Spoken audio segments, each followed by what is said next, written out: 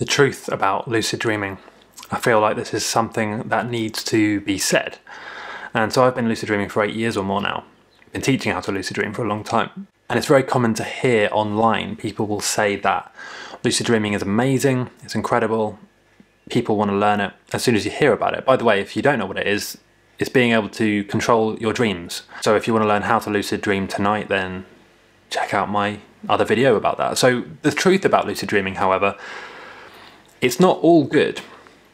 There are some bad things to this. So if you're watching videos about how to do it and you're getting excited, you're going to start learning it, you need to be aware of something before you begin this, before you start this journey of actually learning how to lucid dream. There's one thing which needs to be said, and that is that you've got to remember you're dreaming usually about things where they're either your memories or they're part of your mind. So if you dream about stuff that you actually do in real life, things like if you have conversations with people that you actually speak to in real life, there's a very high chance that you won't be able, at some point, you won't be able to tell the difference between what you've dreamt and what is actually reality, what you've actually done, your memories. And this can be super annoying. You can get into arguments, you can get confused, you can get, anxious and sad and whatever because of this.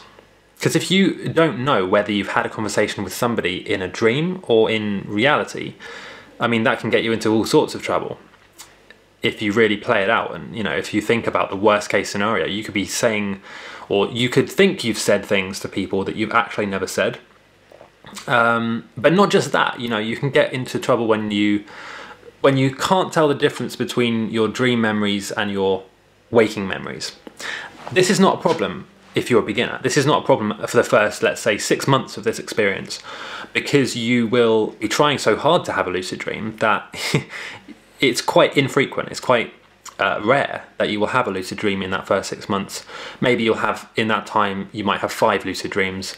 3 of them will be, 20 seconds or less. Maybe 1 of them will be like a minute, and then 1 lucid dream, on average, will be like a long, vivid lucid dream, which feels like several hours. It feels like a long experience. However, if you've been doing it for years, you will get better at it, of course, so you'll have more lucid dreams, and then you'll get to the point eventually where you have them quite often. And then when you have them quite often, you start to blur the lines between what you're doing in a dream and what's just reality, with conversations and places you go and what you do and everything. And this starts slowly at first. At first, you will be, in a lucid dream, you'll only be doing exciting things like flying. So it's quite easy to remember. If I was flying, it's probably a dream. If I was, fighting a dragon, it's probably one of my dream memories. However, when you start getting better at lucid dreaming, like I have done, you get to the point eventually where you can fairly easily have a lucid dream on any given, not every night, but on most nights, if you really try and set the intention strong enough, you will have a lucid dream. And so you get to the point where it's not a commodity anymore, it's easy to induce. When you get to that point, instead of flying around in every dream, you will start to do things that are less exciting, but more like real life. You might start having random conversations with people you don't see very often in a lucid dream. But then what happens when you do see those people in real life? You start blurring the memory. You can't remember, did I run into you, last week, or was that a dream? I can't remember. And you start blurring the line, unless you write the stuff down. And this is something that people don't realize when they start lucid dreaming. This is like what I would consider one of the biggest dangers of lucid dreaming.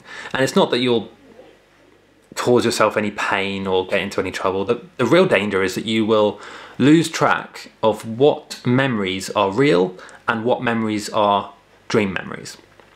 Now, you can use this to your advantage. Like I've said in other videos, you can practice skills in lucid dreams, and then the memories from those dreams will actually improve. You will improve at that skill. But it works the other way too. Whatever you dream about, your brain really thinks you did it. So this is where the morality comes into it. This is where you need to start thinking carefully about what you actually do in a lucid dream in terms of morals and what effect it's going to have on your emotional well-being. So there's a lot to think about. So it's not as simple as just, plugging in a new video game to your console. You're dealing with your emotional well-being, your memories, your grip on what things you've actually done, on reality essentially, on what things you've done and what things you have not done. And that's the truth about lucid dreaming. I don't think a lot of people consider that when they watch these hypey videos like how to lucid dream instantly. So bear that in mind before you begin learning how to lucid dream. Thanks for watching, guys. This video and this channel was supported by my Patreon followers. Please consider giving just $1 a month to support this channel, or just click the links in the description. You'll find links to various lucid dreaming products, articles, techniques and tutorials. If you did enjoy this video, please click the notification bell and subscribe, and I'll see you next time.